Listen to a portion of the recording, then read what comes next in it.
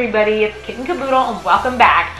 Again, I am catching up on some old hauls, and I have this, I got this quite a few months ago. It was from E.L.F.com, and I'm just gonna, because I have so many products, gonna rate this on a scale from 1 to 5 and give you a quick, what I liked about it, or if there was a problem, what I didn't like about it. As everyone knows, E.L.F. is a website where all the cosmetics are $1, pretty much $1. Some of the mineral makeup ranges from $3 for the mineral eyeshadows to, I think, maybe $5 for the mineral foundation. And just to give you a quick overview, because I know a lot of people put up, of course, a while ago their hauls and stuff for E.L.F. A lot of people don't touch on why the products are so inexpensive. If you know anything about E.L.F., it stands for, of course, eyes, lips, face. And the reasons why they're able to sell their products for so low a price is because they actually spend a lot less on packaging. They use very standard, very basic packaging, basically the cheapest form of packaging. And they also package, ship. They do everything from one base. Most companies, their products cost a lot more because after they're made, they're sent somewhere else to be packaged, to be this, to be that. E.L.F. goes all to one main person to have that done, and that's why they're able to sell it for those inexpensive prices. Definitely check out their new line and check back with me. I hope to be reviewing products from their new line, which is I think called Studio, where it's more of like a professional line. They have brow sets to shade in your brows, really great stuff. And all these products will make great stocking stuffers. I didn't have a problem with shipping. It came relatively fast. I know some people are having problems with the shipping, but you should really just look at it this way. You're getting these products for $1, so it might make you feel better if you're having to wait longer for shipping, because I was hearing some people were having to wait a little longer. So to get started, the first item was their waterproof liquid eyeliner in black. And I liked this eyeliner a lot. It didn't crack. And NYC's liquid eyeliner would crack for me. Like it would harden and crack. I really like this eyeliner. I really, really like this eyeliner. And it makes it very easy to apply. So if you're a beginner with makeup, you just need a steady hand. And the applicator tip looks like this. And it comes in brown and burgundy and I think like a gray. So I'm looking forward to trying more of those colors. So definitely, this is a definite 5. I love that liner. The next product is the Healthy Glow Bronzing Powder. And it's in this clear little compartment. It starts off by saying E.L.F. And this gives you kind of like, it's like a dupe to a matte color, Honor or something like that. So if you want an inexpensive matte dupe, this would be it. It gives you, I don't know if you can see it, this really kind of like it says, a healthy glow. And this is in luminance. And that means like you have a luminous glow. You look angelic. You almost look luminous. I would give that, I want to say a 4. Not because it was bad or anything like that, because it's more of a very light, it's almost like a pearlescent. I think it would be better if I tried it on top of something else. By itself, I think maybe if my skin was fairer or maybe if it was darker, I just feel like it was too much of a sheerish finish. So I'm gonna try it like on top of some other things. I just thought about that now. Like try it on top of things. So I give that a 4 just because I feel like it doesn't show up as much as I want it to, but probably on top of something. So definitely check back. You'll be seeing me use this in some looks.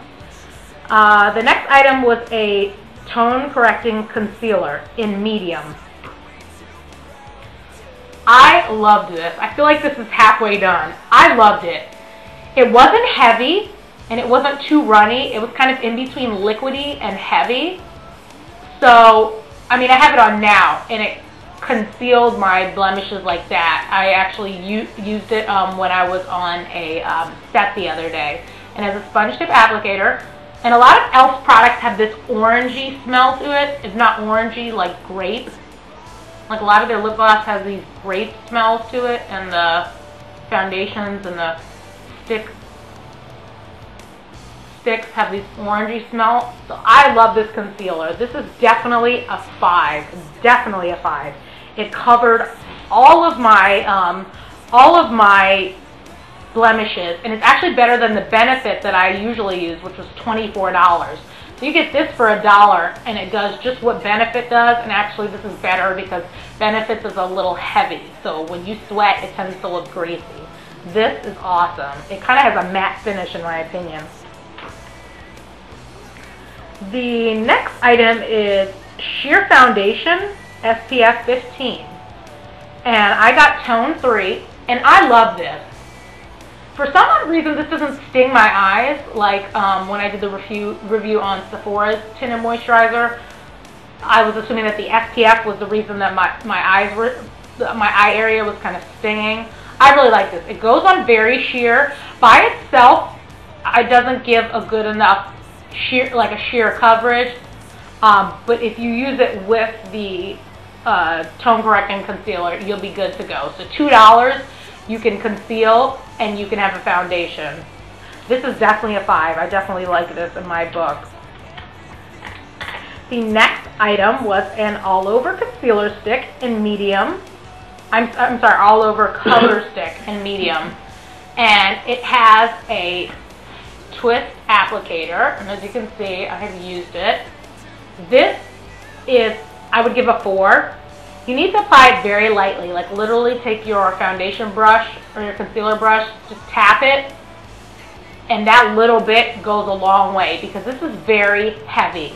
It's not that it's oily, it's just that it's very heavy. You need to use it sparingly, like just use a little tiny bit. That's the only thing I didn't like, because if you're in a rush, you know, you kind of like literally have to tap it, you know, perfectly, or you're going to get too much on your brush and it's going to just be too much.